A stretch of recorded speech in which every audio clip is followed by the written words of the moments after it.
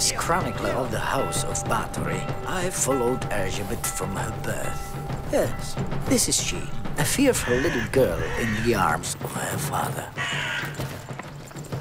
It is her great day today, when two leading families of Hungary have decided to join forces to become the most powerful aristocratic family in the land. I pledge the hand of my daughter Elizabeth Bathory in marriage to Ferenc Nádasdy, so that our families may be united. To them!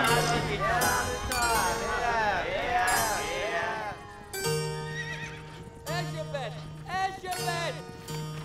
Look! I've got my own horse! Arias!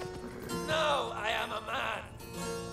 Marika, get on with your work, girl. Ferenc will increase the family fortune. Your job is to manage and preserve it. And look after the serfs.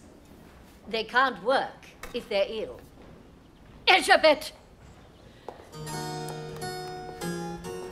Hold out your hands.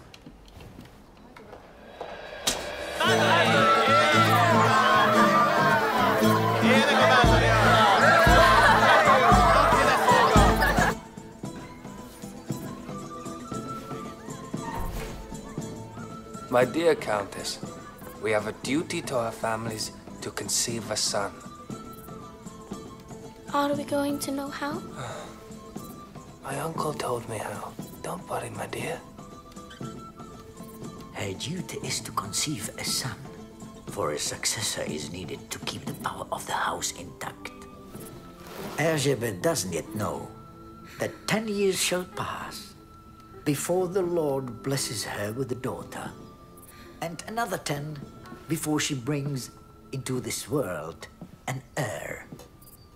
And neither she nor Ferenc knows that another war with the Turks is about to break out, and that they will be separated for a long